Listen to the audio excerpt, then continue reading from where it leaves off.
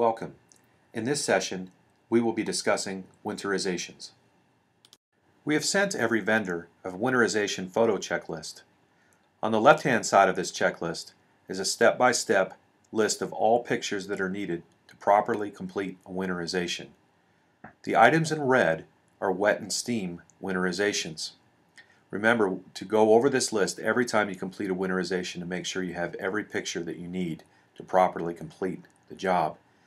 Also remember, if you arrive at a property and the pipes and fixtures are frozen, please do not leave the property until you've called GCP.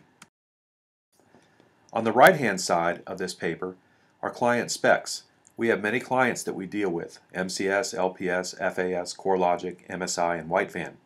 All of our clients have different specifications to properly complete a winterization for them. It is imperative that you look at your work order to determine what national you are doing work for and refer back to this sheet to make sure that you properly complete that winterization.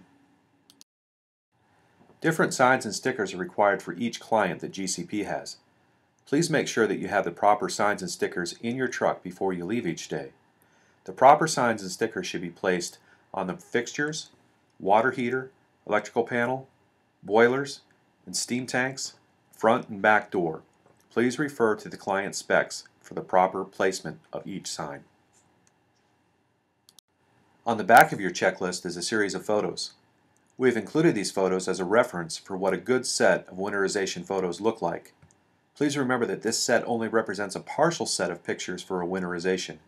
Please make sure that a picture of each toilet, sink, tub, and shower is included. There should be multiple shots of each fixture showing cleaning, antifreeze, stickers, tape, and wrap.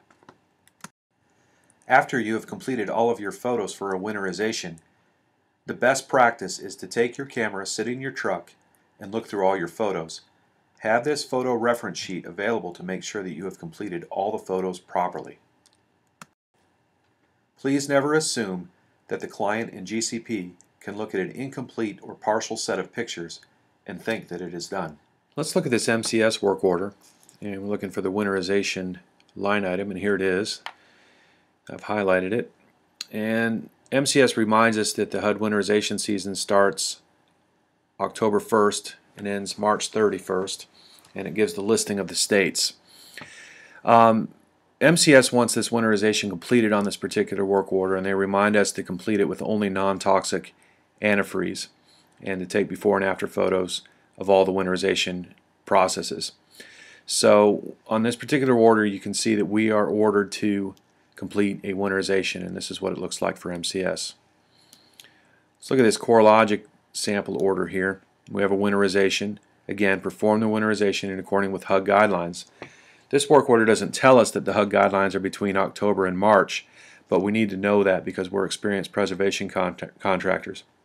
It goes a little further, and we've covered this in the winterization so far, but toilets with hazardous material must be cleared as part of the winterizations. If the property is frozen upon arrival and there are no visible pipe breaks, you must proceed with the thaw and bid after the fact.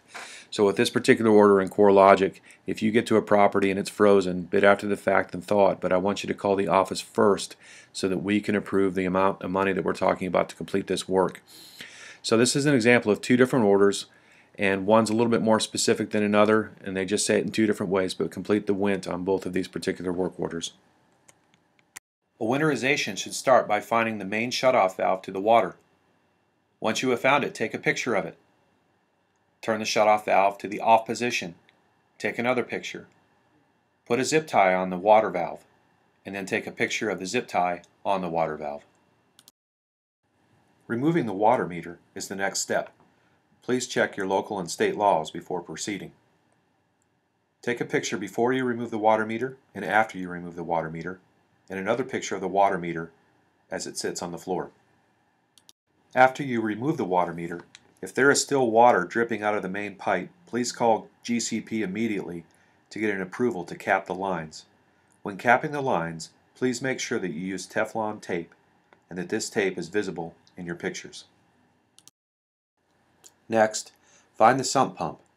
This is important because this is the best place to drain the water out of the boiler system and the hot water tank. Also, please verify that it is operational by either using the electric in the house or by hooking up your generator to it. Please turn the breaker off to the hot water tank and the furnace. This is important because the heating elements can be damaged once these systems are emptied of water. Be sure to include pictures of before and after you turn the breaker off. If the power source to the water heater in the furnace is gas, please turn this off. Make sure that you get pictures of before and after. Also, please verify that the pilot light is off on both of these units. Next, you must drain the water from the water heater. Be sure to include a picture of the hose hooked up to the water heater. If this is a wet or steam winterization, be sure to include pictures of your hose hooked up to either of these units. All of the water must be fully drained from the boiler system, baseboard heaters, and radiators. Please inspect the safety valve on the radiators, but never remove them from the radiator itself. As the tanks are draining, it is important to show water coming out the end of the hose. If you are using a bucket and bringing the water upstairs, be sure to show the hose in the bucket. If you are able to place the hose in a sump pump or outside, please make sure that the picture is clear and that the water is flowing out of the hose. Please take pictures of your equipment on the job site. In this set of pictures, we can see the air compressor, a generator, hoses, cords, and pressure gauges.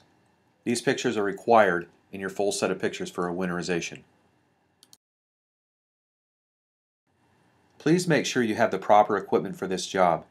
Your air compressor should easily be able to blow all the water out of the lines in a short amount of time. When the air compressor is hooked up to the pressure gauge, please show the pressure gauge hooked up to your hoses. With the pressure gauge hooked up to the water lines, you are blowing compressed air to remove all water from the lines. Go around the house and open up all of the fixtures so that the air can blow all the water out of the lines. It will take a few minutes to blow all of the water out of the lines. While you are waiting for this to happen, go around the house and take pictures of each fixture showing the water and air being blown out of the fixture. Once all of the water has been blown out of the lines, go around the house and begin to close all the fixtures. Once this is complete, go back to your pressure gauge. You are looking to bring the pressure up to 35 pounds of pressure and verify if the system will hold this amount of pressure.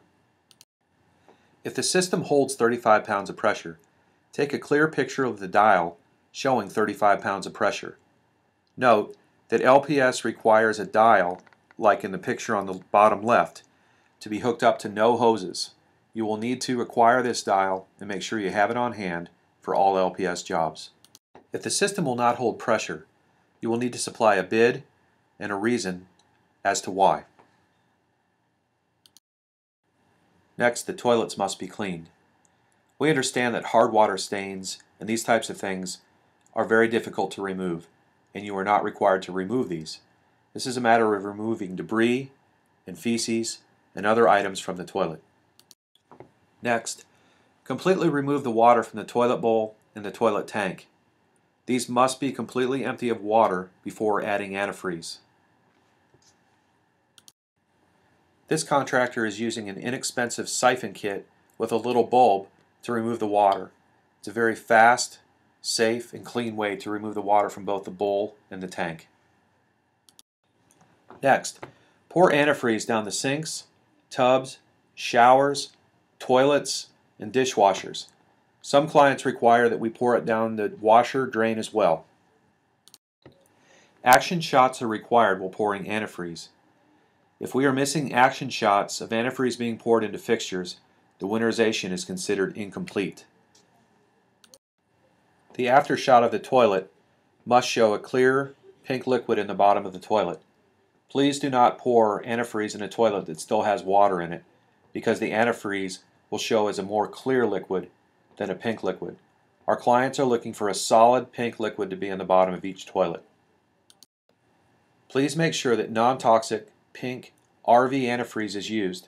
Do not use anything but this type of antifreeze. Do not use the green car antifreeze, and do not dilute this pink antifreeze with water to make it go further.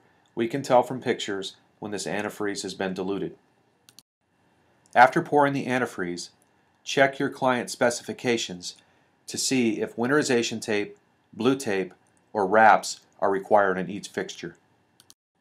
Please make sure that you check your client's specs to see which signs or stickers are required. Please make sure that you use the correct one. Using the incorrect one will be considered an incomplete job. Also make sure that these stickers or signs are completely filled out. A picture of these signs or stickers is required on all electrical panels, water heaters, furnaces, boilers, or steam units.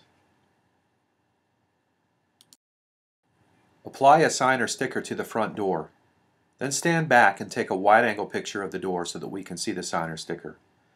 Also, take a close-up picture of the sign or sticker so that we can see the writing and the date clearly in the picture. If there is a back door to the house, be sure to include a picture of the signage on that door as well. GCP requires a good picture of the electric meter.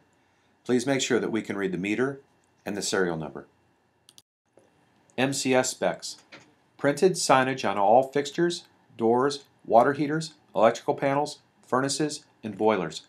Zip tie the water main. Use blue painter's tape over the toilets, sinks, and tubs in an X pattern. No antifreeze showing on the floor of the showers and tubs.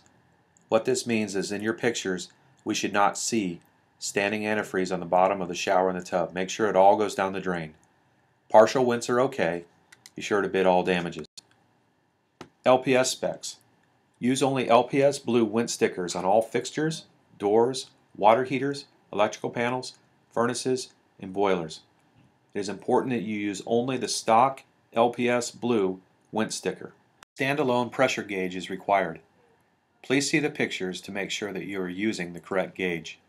Partial wints are okay, but bid all damages. Zip tie the water main. FAS specs.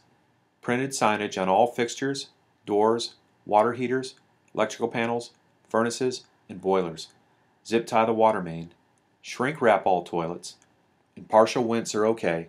Be sure to bid all damages. CoreLogic specs. Printed signage on all fixtures, doors, water heaters, electrical panels, furnaces, and boilers.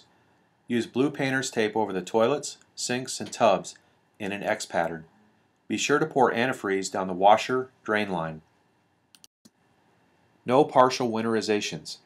If you see obvious damage while preparing for the wint, bid the damage in the wint and do not complete a partial winterization. If you complete the winterization and it will not hold pressure, this is okay. Do your best to find the damage or leak and bid. MSI specs. Printed signage on all fixtures, doors, water heaters, electrical panels, furnaces, and boilers. Zip tie the water main. Use blue painter's tape over the toilets, sinks, and tubs in an X pattern. Shrink wrap all toilets. No antifreeze showing on the floor of the tubs and showers. Partial wints are okay. Be sure to bid all damages. White van specs. Printed signage on all fixtures, doors, water heaters, electrical panels, furnaces, and boilers. Zip tie the water main. Use blue painter's tape over the toilets, sinks, and tubs in an X pattern. Partial wints are okay. Be sure to bid all damages. On your photo checklist is a GCP contact list. Please make sure you refer to this when calling into the office with questions concerning your winterizations. Thank you.